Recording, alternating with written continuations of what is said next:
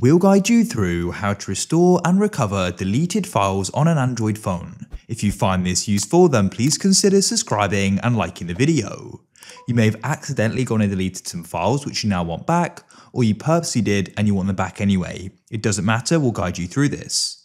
So what I'm going to do here is go and delete some to show you we can go and recover them. I've got them selected and I come to the bottom and press delete, move to recycle bin, and they've now gone and been deleted.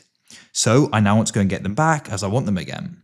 So what we need to do is press the back button in the top left until we get back to the main page.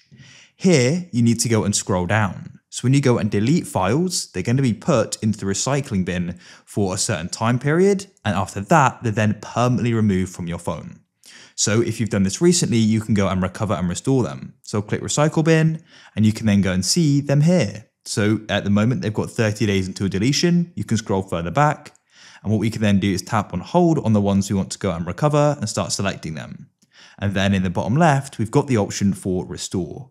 So I'll go and select these, I'll press restore, and that's it. So I can come back and go and find them again in my documents or wherever you had them.